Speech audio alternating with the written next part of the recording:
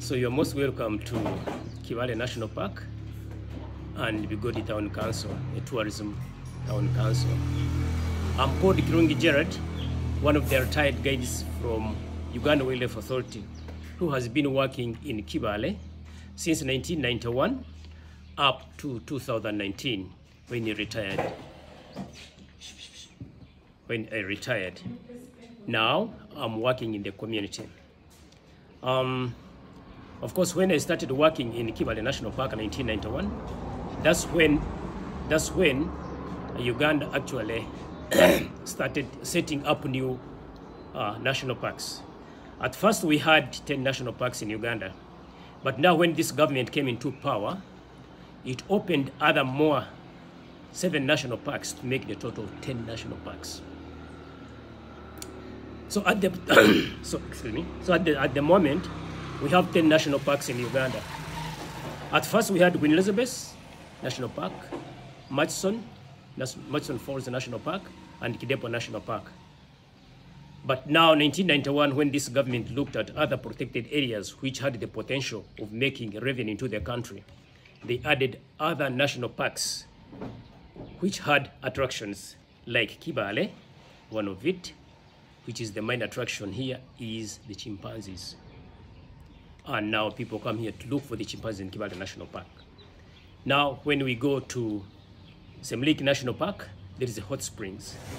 And since it is in the Albertine Rift Valley, some birds come from Congo. Bird watchers come to view those birds. Now, when you go to Rwenzori National Park, people hike from the bottom of the mountain up the peak of the Rwenzori Mountains. So people enjoy also walking in those areas. Now, when we go to Lake Imburu, it's a small national park which has very good attractions like the zebras, the tortoise, and the like. Now, when we go to Bwindi, Impenetrable Forest National Park, which has also an attraction of the gorillas and the batwa, those pygmy people. Now, when we go to Mugahinga, there are also some gorillas there, which is also an attraction, and some of the when you go up there, you see Congo, Rwanda, and Uganda. So it's at the peak. It's where the two countries meet. So that is one of the attractions over there. Now, when you look at the 7 national parks which are added on to to Uganda national parks, we make the total of 10. So those are the attractions we have. Those are the national parks we have in Uganda at the moment. When I retired as a guide, I told you I started working in 1991 as a guide. Then I worked up to 2019, 30th April. That's when I retired. Of course, I came back and joined the community and started working with the community. But the community had already been sensitized. Now, when you look at the organization, Uganda Wildlife Authority, it has around 6 departments that run it. It has the tourism department. Those are the guides who take out, that's the department which takes the tourists out to see the attractions around here. Then we have the law enforcement. That one goes out to patrol or to see the illegal activities taking place in the park. Then we have research and monitoring. That one collects data around to see how many animals are coming out. Increase if the animals are increasing in number, they're decreasing, the forest is dying, and whatever. So that is the research and monitoring. Now, when you go to the community conservation department, that one deals with the local community surrounding the protected areas to sensitize them how they can work hand in hand with the communities in order to protect the protected areas. Then we have also the administration, those are the bosses in the offices. Then we have also the intelligence section, which actually deals with the people dealing in illegal activities. So if you do any illegal activities in Uganda, make sure that you are under that section, which is also foreseeing you, how you are running it. So those are the 6 departments, I may say, which run the organization. I, as a retired guide, when I came back to the community, we had already got one man who came from the U Peace Corps, as a Peace Corps from US, who sensitized the local community around Kibale National Park, called Mark Nonan, actually who taught us how we can benefit from tourism. He taught us how to make money out of the tourists who come around here.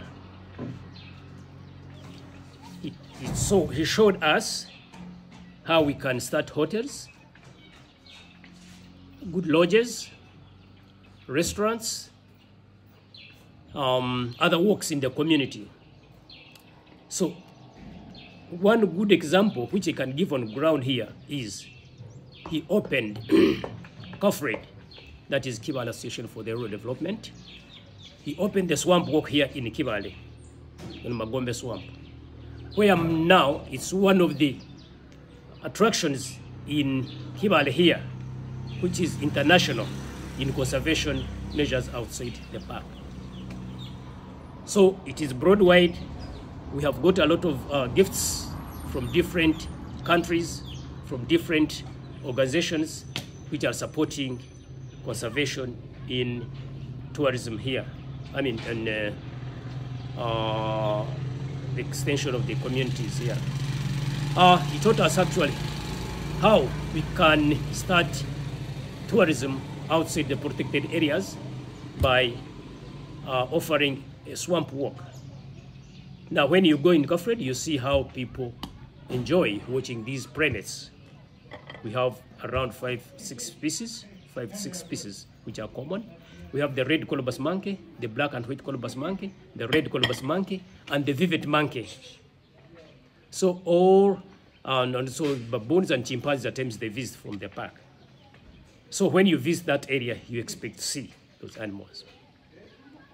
So we have also the swamp walk, the community walk, whereby when you go to the community, you can experience how the locals stay culturally, the customs which we have in here. We have now about 5 cultures.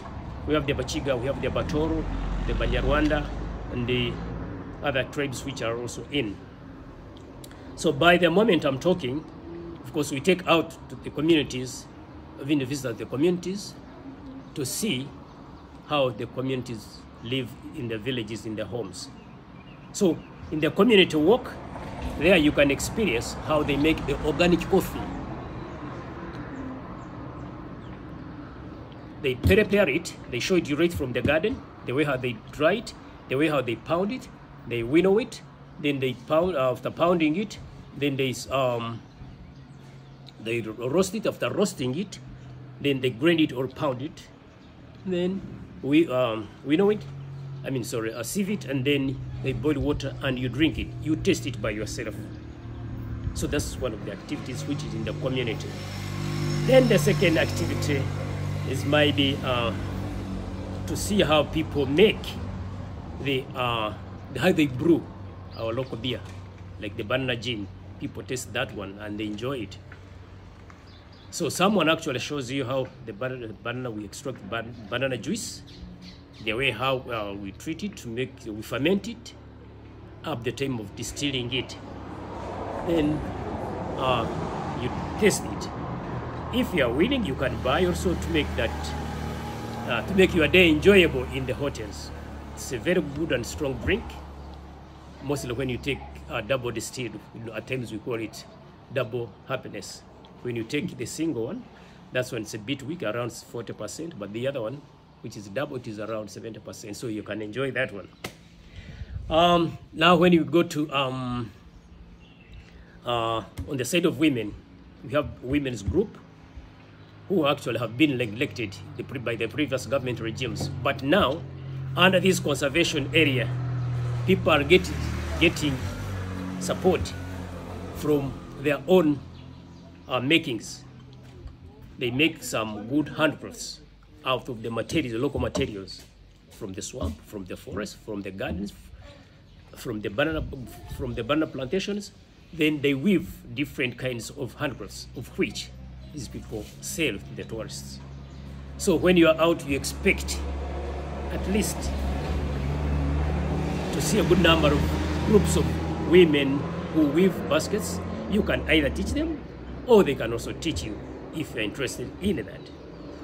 And to support them the more is buying their products. So most tourists enjoying their products right from the grassroots to those people who make them. Yeah, when you visit some offices, some tourism centers, you can find those handcrafts there to buy. It's good. If you're interested in it, you can buy that one.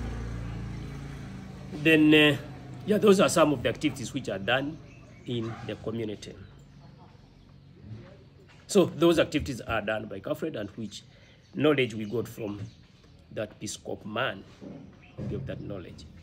And more than that, with the Uganda Wildlife Authority, as it is sensitizing the local people to benefit from the local community, it is also doing the same, and also supporting them by giving some seedlings to plant in their own gardens so that they should not go back to the forest to extract wood and firewood, and maybe cut timber and out of that like that.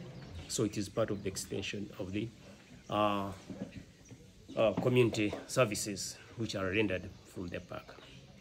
Okay, I for one, when I came back, also joined the community, of which I do the same communities. So Magombe Swamp, of course, has told you it has got a variety of those primates and a good number of birds. So that is one, as Alfred does it. So we have also other groups which do the same. And me, I joined the museum. We call this project is called Kibale Cultural Tourism Center, where we show also the cultural things. We have a simple museum which has got a variety of our local communities, which our local utensils which you normally use. If you're lucky and you come down on the ground and see what is there, we have a very big attraction, a skull of an elephant, which was picked from Kibale National Park. You get more information about that skull. We have got other skulls. Then we have got other utensils, other utensils that which we use, like the grinding stone, like the wooden sandals, the bark cloth from the tree, which is, the cloth which is made from the bark of the tree, the fig tree. And we also have also the system of beer brewing. So all that one is inside the museum, of which maybe you're going to see later. Then we can also go for the community. As I told you, there is also coffee experience. You experience the coffee process, you experience the beer process, you also experience the Big Good Women's Group. And at the same time, you also experience a local healer or a medicine man who uses our local herbs to treat people formerly how we used to stay. Up to now, we still use the herbs as medicine to treat our people. So when you are on the ground, you can also actually enjoy seeing our local healer who can show you how the local people use to treat the fellow village mates. He can also show you different kinds of herbs by treating, how they used to treat people up to now. Some people still believe to use the same herbs. So you're likely to also see those ones. Then we also carry some good stories on our way when you are walking. We can also visit some schools to see how our children, they study in these poor schools of ours here. Well, people who are well-wishers, they also support. They get some sponsors to support their school with children who are vulnerable. And then you can also visit some shops, local commodities here which are sold. If it's a market day, you can also enjoy our market. Like here in Bugodi Town Council, the Tourism Town Council, it is always on Saturday. But you can also visit some small shops and bars. You see how people live and behave around here. So please, when you're around, you have a lot to see. cannot see. We have simple lodges, more are coming up. So I think you'll enjoy it when you're on the ground. Thank you very much for listening to me. You're most welcome. I'm called Jad by name, a retired guide from Kibale National Park, from Kibale Cultural Tourism Center.